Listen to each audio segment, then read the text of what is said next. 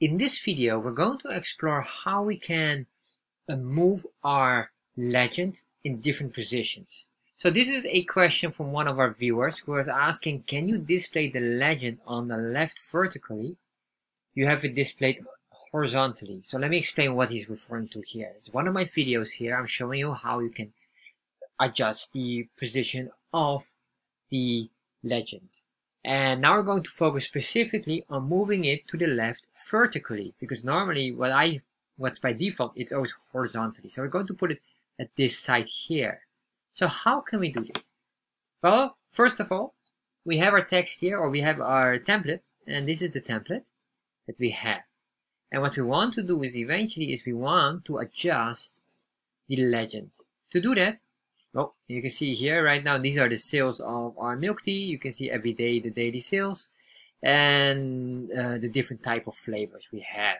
So let's go here first to the Chart.JS website. This is very important because here you will see most of the things, and here you can find most of it. And this is currently, by the way, if just to be just a heads up, Chart.js version 2.9.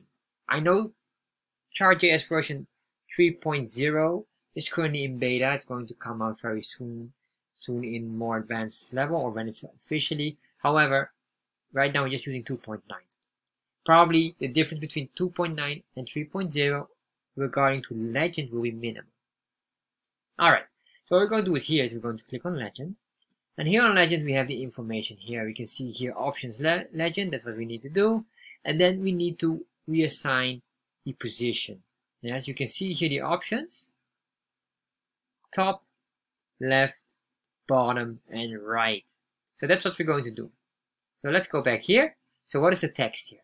First of all, we're going to select option, and in the option we put in the legend, and in here we say position, which is by default a string. All right, so that's very important. Let's go now here to our our HTML file, and in our HTML file we're going to adjust it here. So we have here the options, and then in the option we put in a comma, and then here we indicate legend. Legend, of course, make sure you spell it correctly. And then because this is an array, and in this array we're going to add the next value. So what is the next value? We'll say position.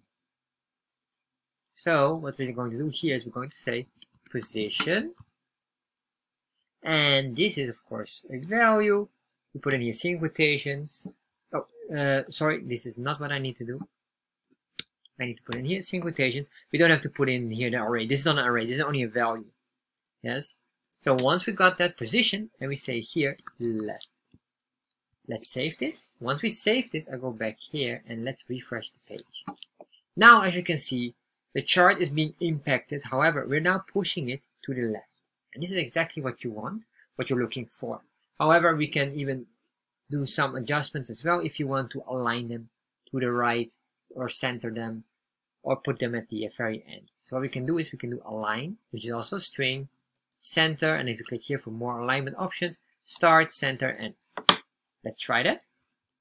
Then we say here, we put in a comma because there's another value coming, and then we say here align column, and then here single quotation, and in here we can say end. Once we save this, go back here, let's go back to the chart here, we refresh. Now you can see what happened is basically we are now repositioning it from here, or at least what is here now, the end. The end is at the bottom here, the center is here, and top is above, or beginning is above. So let's show that as well. Start. We do start, refresh, and you can see it moves up. So basically, once you put them here to the left, you're basically positioning, make a structure for vertical alignment, and then the vertical alignment will match up. It will match up with the vertical alignment, and this is basically how you can do, according to this question here, how can we display it left vertically.